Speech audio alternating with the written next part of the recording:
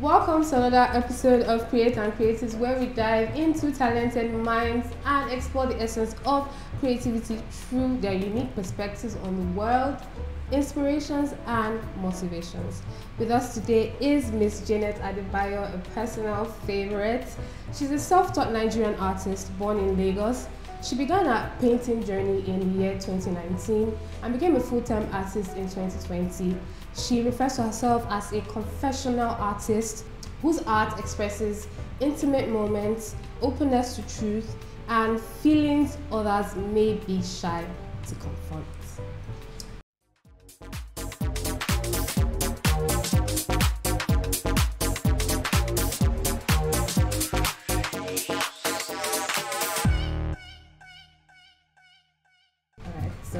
Miss Adenike, please can you tell us a bit more of yourself? A bit more about myself? Yes. Well, you've not told them my age, so I'll just tell them okay, I'm 27. Sorry, 1997, so that's Right. 26. And my full name is Adenike Adebayo Adenike, and a confessional artist, born in Lagos. I currently live in Lagos. So I think that's just about it. All right. What's your art background and how did you get into art? Okay. So it all started with copying whatever it is my brother draws, and from there I lost interest because I was not meeting up with him. I was very so I lost interest. Used to draw Spider-Man and other comic art like that, and I woke up that interest again 2015. That's during my IT. That's after 2 years in school studying food tech. And I had to register in a studio because I was so interested in learning the basis of it, and it turned out that this looks like something I want to Could really do. Yes, yeah? to really do. And 2017, I got my certificate, and let's say professionally, I've been doing art from there. So, and here we are now, creating, and we want to keep creating and growing the space of art. Awesome. What inspires you to create art? As you, like you've said, you weren't really sure if it was something you were going to go into whilst copying your brother's artwork.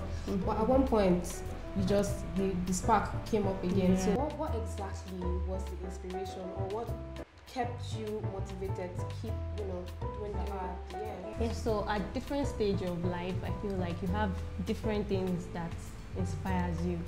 So there was a time where I was inspired with jealousy. Like I feel like, no, this is right. I think I can do this. I can do it better. Okay. So from jealousy it leads to, let's say, your own life experience. So then at the point you want to be original. So let's just say, and then just a different thing inspires you with time.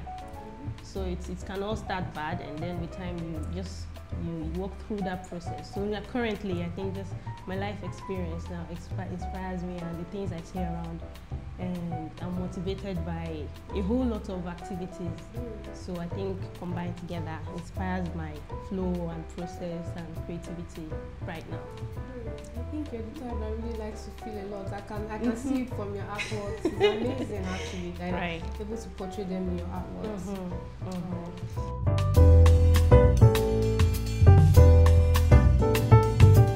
Can you tell us about the creative process from the beginning of creating an artwork to its completion? Okay, so creative process, I think there are times when I can't just tell you for one work is different from the other work. So for one particular work, I can start off like, oh, I really want to create this idea. There was a time I used to want to bust my head myself before busting other people's head, like, oh yeah, so she has created something great and so, but the time I just have this whole idea and I want to create, and I pick my sketch pad and sketch the whole idea out and try to sometimes make the whole idea perfect the idea before putting it on canvas.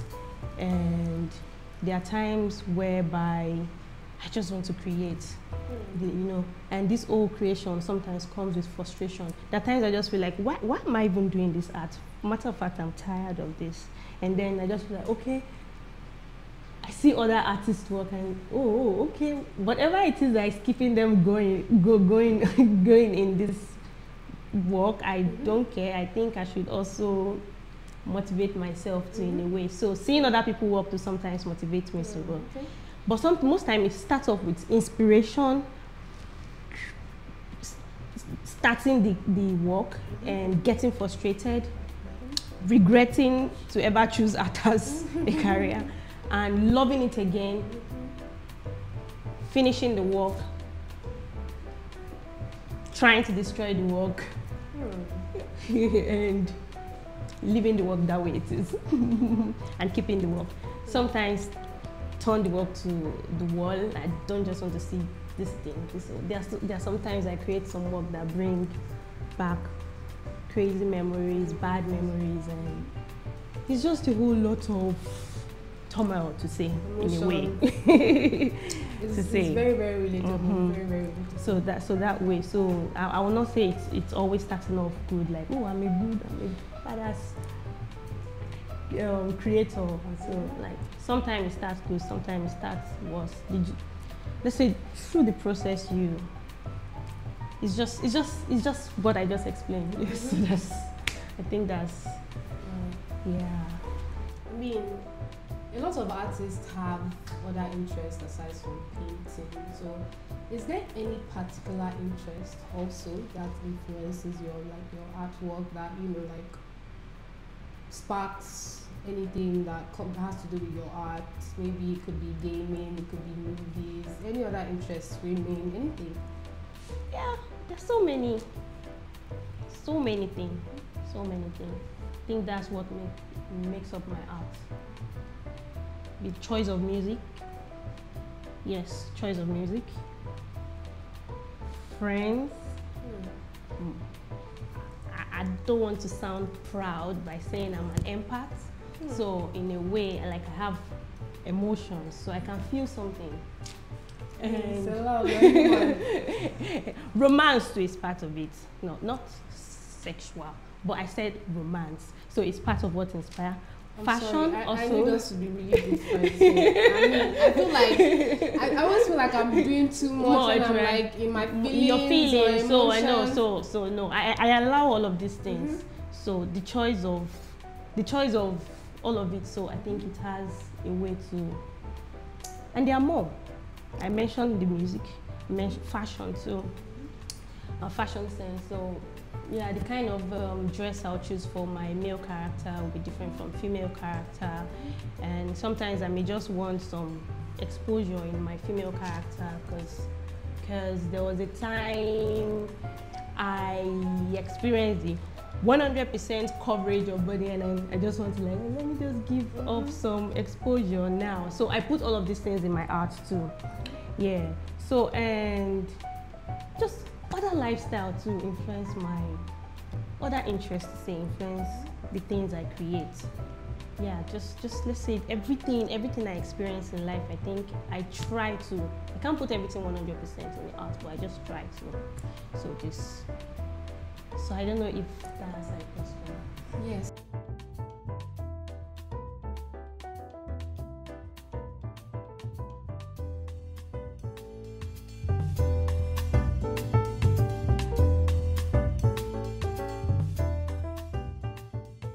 I mean, you said something about seeing other artists, and how they are motivated with their works, and how they are able to start and complete an artwork.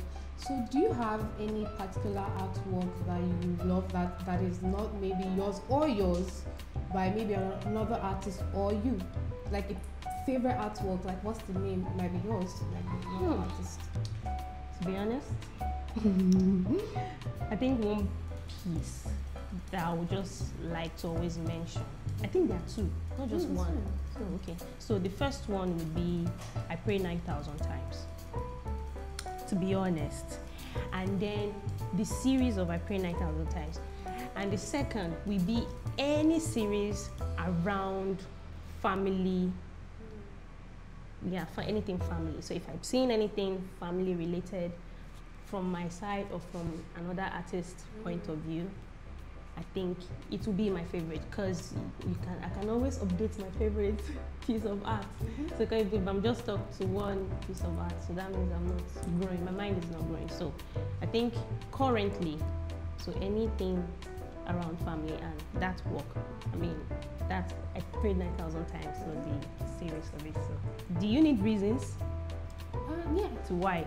Yeah. Okay. So for the I prayed 9,000 times is because there was a time, or there have been times where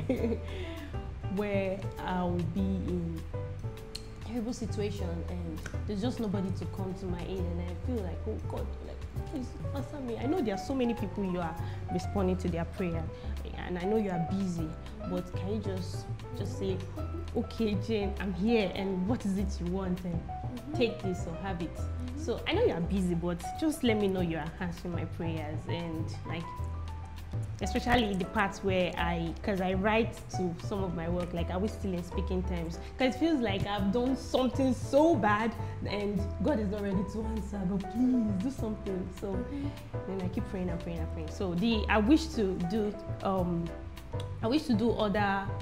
other piece with the title I Pray 9,001 time, 9,002 time, 9,003 time, because I'm still alive. Yeah. And there are times whereby God will not answer some prayers, and then I would still love to create that piece, and like in a reminder, don't forget. Yeah. So there are times whereby I pray for him to undo something, and then he just leaves it that way. He's not undoing anything. Why? That is very, very relatable. Sometimes I just go on my knees and I'm like, undo this. I know I wished for it, but please, can you undo this thing? Undo it. Very and then so I think I'll still continue to, because I'm still going to feel that way again, and other people will still feel that way too. Because I don't think there's a time where you will not say, God, are we still in speaking terms? So I think till that, you still have a reason to say, I pray 9,001 time, I pray 9,002 times. So that's the reason for that piece. And for family piece, I know that I'm so interested in talking about family background, childhood trauma, other activities that can be done to bring people together. Because if you understand coming together as family, you can understand coming together as community, and that way. So I think I am so invested in family as something to discuss, or maybe from my perspective or another artist's perspective. Yeah. I've seen works from I think someone like Olatoye David is doing family work. Yes. And myself too, doing family work. So I think there's one of your art piece too that has this family setting. While they were doing some activity. Yes. And that is me trying to paint an ideal situation for family. So, and I'm still working on how to really talk about the trauma that I face, and maybe not fantasy, but I'm looking for a way to work on it. I'm working on it, so it gets better. But anything family, count me in. Awesome. Can't wait. Yeah. All right. Next question I actually want to ask you is one of the reasons why I find you to be one of my favorite artists. Okay. And it's because your artworks are it mirrors a lot of truth and emotions that people are trying to hide. So the question is, are you comfortable with the relativity of thoughts that emanate from people when they see your art, when they view your art? what do they like? Are you comfortable with how they're able to relate with what you are trying to express with your art? Yes. No, I have nothing to lose. Seriously, it's just me talking. It's just me expressing. No matter of fact, I've been in a space where expressing oneself was hard. So, and you know what it feels like when you give a bird its feather back to fly high. I like that expression. So I don't have any problem with how people see my art or things I say, because I think we need spokesmen like myself on behalf of other people who do not like to express themselves, but they really like that fact that you are expressing that part of you, and they have no choice than to relate or interact with it in any way, either valuing it or talking about it or reaching out to me or loving it or creating a space for me, maybe in their hearts or in their mind, or maybe to exhibit or so. So I don't have a problem with that. Matter of fact, I think it's my power. Yes, it is, and I'd like to attest to that, because there was a time I went for Miss Janet's exhibition, and I walked into the exhibition. I saw other artworks, and I just saw her artwork, and I was like, damn, okay, I'm able to relate to that. And because she was walking around, and I had to find out who is this artist. I was able to, paint something that I could relate to, and I'm telling you that we are very grateful. That's the thing. I'm very grateful for being our spokesman. I think I need more of you, more people like you that will not shut me up, but shut me up so that I can keep expressing myself. Amazing. Thank you. Thank you too. Okay. You only get 3 words to describe. You only get 3 words to describe yourself. What are they? 3 words, so you can't use more than 3 words. 3 words to describe myself. Yes. Without using my name. No, I'm going to use your name. Okay. Word. Or in sentence. 3 words. Right. Okay, I think maybe you should use your name so it will prompt the words. Okay. So Janet is mischievous. Janet is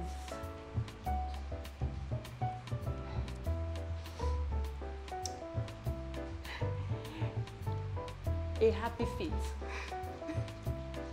Let's say happy feet. Okay. Yeah, let's say. I think we can close that as one word. But, okay, happy feet. Let's say happy feet. And Janet is Elena. Okay, I like that. What would because every artist has their primary tool, they might like to, diversify into using other tools to create certain types of artworks, but what exactly is your primary tool when it comes to creating an artwork? My primary tool is currently I like mixed media. I like acrylic on canvas, but I can use anything. I can go digital if I want.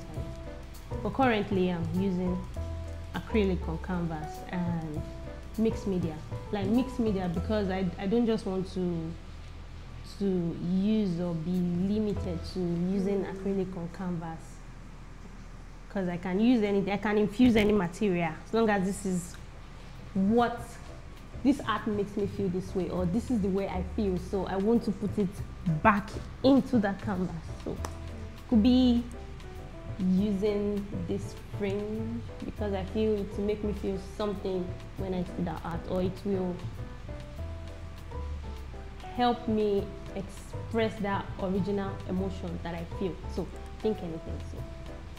Okay. So that makes it mixed media, but I think currently I'm comfortable. No, I don't want to use comfortable. I don't want to change, don't compromise anything.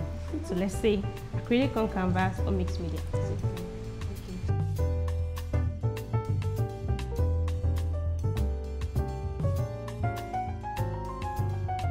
But I think touching on that, I'd like to ask you a little controversial question. Okay. And it's what side are you on, or what type or what style of artwork would you say you prefer, or what side are you on? Is it traditional artworks or digital artworks? Because you mentioned something about digital artwork, so now you have to pick a side, and you can't, you can't say this is the reason why. Okay, yeah, you can't say this is the reason why, but you just have to pick a side. You can't enter to pick a side.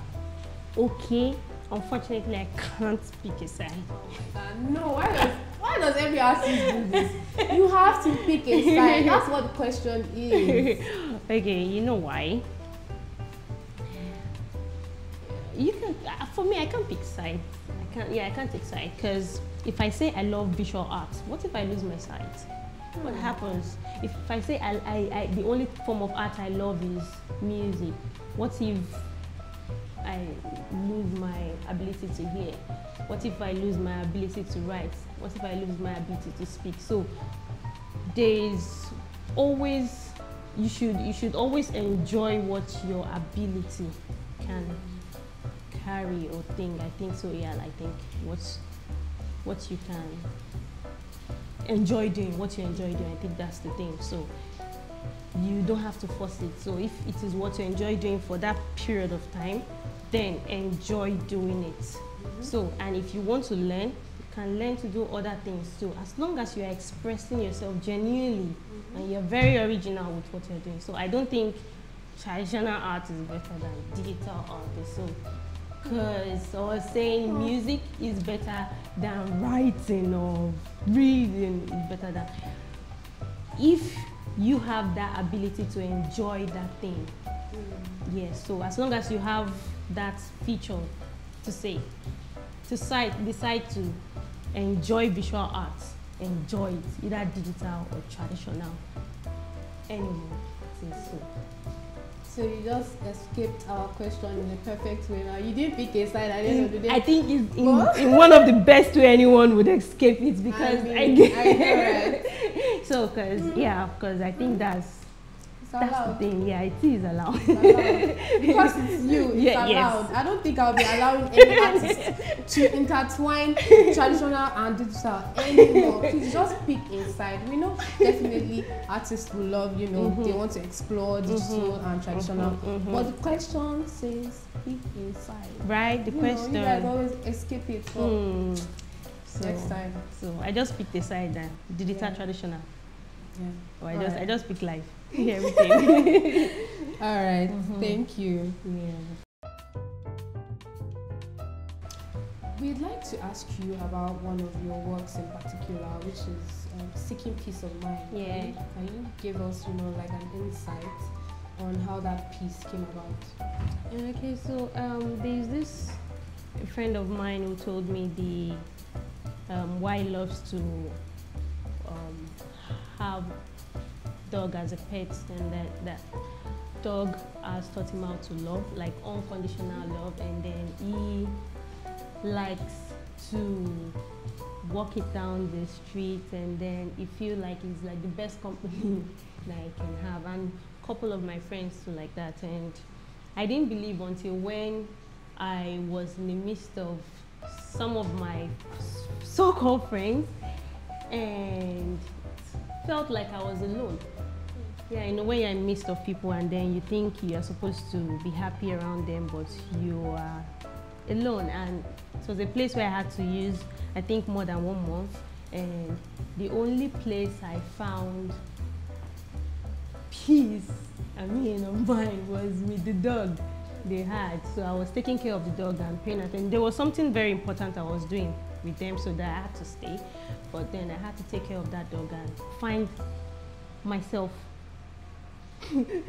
taking care of the dog, like loving myself from taking care of the dog. And I would cry many times the way you know, treat me, and but I just feel like, okay, I think this dog is enough for me to, yeah, to play with. And so, and then I had to go back to that friend and tell him my experience and resonate with him, saying he got that same feeling when he was with his dog, or whenever he takes care of dog as a pet. So I think he prefers to. So it doesn't mean you don't have to interact with human. I'm not saying that. It's just, you know, there are periods of time whereby you just have to use something as a substitute for so-called with humans. And so maybe they are just not the right people around for you. So I think, yeah, but for dogs. I know you mentioned something about, you know, dogs teach you how to love, and I think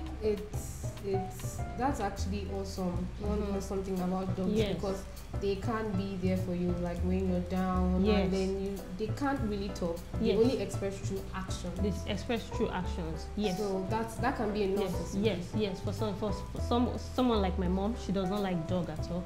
So, but there's this dog who always hover around her, and she got tired, you know, trying to pursue the dog away. So she just has to learn to accept the dog. So dog, I think they show you love first, and then if you can reciprocate, which is fine. So unfortunately, most of them have low self-esteem. So I think that's what I study for dog. Unlike cats, like you are the one to bow down at their feet, and so that's the thing about cats. So they have this high self-esteem to a fault. Yeah, so that was it. So I did it 2021, and that was when I was in that emotion. Maybe I would have known how to walk myself through that emotion if I had experienced that kind of thing in 2023. Matter of fact, I will not even be in that shoe to experience that kind of thing. I will not even allow myself to experience that kind of thing in 2023 to say. But I had that whole experience in 2021. So I would cry many times because, of course, I had low self-esteem to say, and I was not supposed to be in that environment. But I thought staying would make them change, or would make a difference. So I think that's the reason why I had to. Thank you. Thank you so much. It's okay. So we have my favorite session, okay, which is the this or that questions. Okay. So you have like 2-3 seconds to answer whatever I throw at you, and you cannot think about it twice. Okay, I'm very fast. Oh, as I'm rolling it out, you have to be giving me. Okay, I'm very fast. Okay. Yeah. Well, what if I make mistake? No, you won't make mistake. You'll be fine. Don't worry. Okay. All right. So let's go. Abstract or realism? Abstract. Cats or dogs? What is that for dog? Oh, okay. The dog. Yeah, dog. You sound so sure. You love dog? Yes. Right. You know why? No. So far, maybe not documented. I'm not sure. But cat has high self-esteem. But you have to teach it how to love. But while for some dog, they have low self-esteem, but they teach you how to love. So I think both. I like the explanation. Thank you. All right, books or movies? Movies. Why are you? Yeah. Okay. Maybe because I've been doing it too. I mean, a lot of people do love both, but I'm more for movies. I'm not really about books. All right, studio or outdoor? Outdoor. Okay. Coffee or tea? Tea. Oil or acrylic paint? Acrylic. Instagram or Twitter? Instagram. Afro pop or alt music? None. Ooh, why? So what's your preference?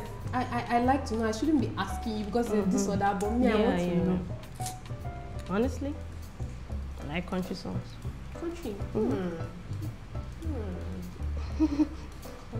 That's me. And any song that I can't understand the language, think like maybe rock Chinese song, rock the Chinese song, because this way they put their frustration in their voice. True. So I mean, let's say rock Chinese song. Music is hard, but in Chinese language. That's the thing. That's the extensive. Because I don't understand it. That's why I like it. So and any other songs I don't understand. So I think I like something I don't understand. So yes. Alright. Okay, so Batman or Superman?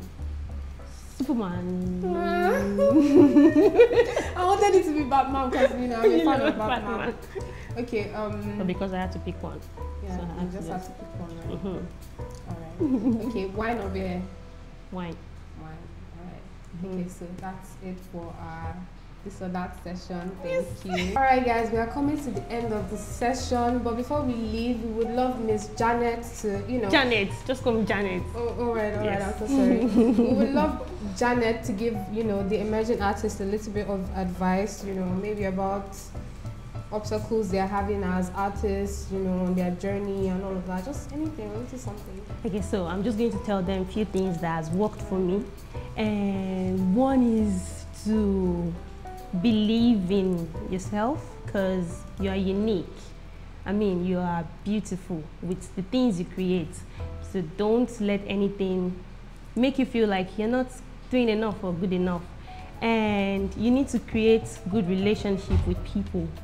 Your artist, friend or friend as artists, and curators or collectors, because majority of them have to be returning people, like they need to return. So you need to create good relationship with them, and you need to keep sourcing for opportunities that you are very sure they are good for you, not some kind of opportunity that would spoil your quality as an artist. So I think those few things are enough, and to just keep going, and keep learning, keep unlearning a lot of things, keep learning, and most importantly, study your emotions, be emotionally intelligent. I think that's like a major thing that covers every of your activity as an artist in this space.